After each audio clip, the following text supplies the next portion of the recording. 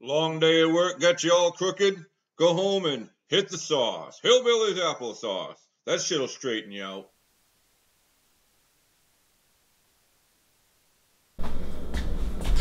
Hey, how we doing, everybody? G-Man with your Hillbilly Applesauce recipe. Everybody pay attention. This shit's pretty fucking easy to make. Ain't gonna take you nothing to do it. So follow along, get the shit ahead of time. Make sure you're all set and you'll have no problem. Before you know it, you'll be hitting the sauce and feeling good. This is how we do it. We're gonna start with a gallon of apple juice. And just dump that shit right in the stock pot. You're gonna wanna save these bottles for later because you can dump your shit right back in them. And throw them away when you're done. You always got something to bottle it in, so save your empty bottles. Next thing, you're gonna want some good apple cider.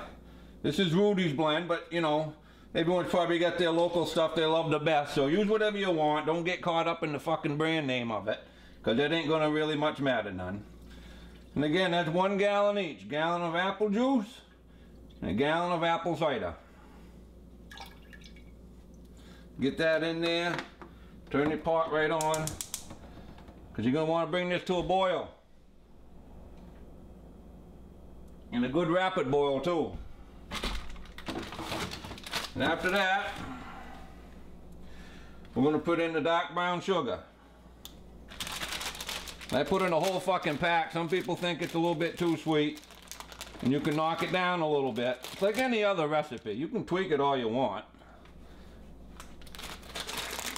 In fucking brain surgery, you know. I'm gonna dump that whole fucking thing right in there.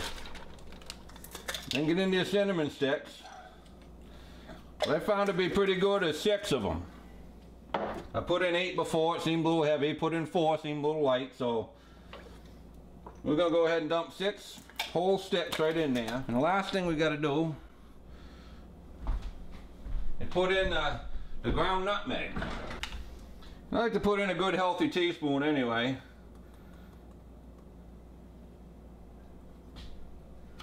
You can put in whatever the hell you want. And that's it. We're gonna bring that to a boil. What I do is I let it boil. Get out the old wooden spoon. I get it to a good rolling boil. Let me get down here. And I let it boil for about 2-3 minutes anyway. And then I turn it down to a nice good simmer. And I let it simmer for about an hour, hour and a half.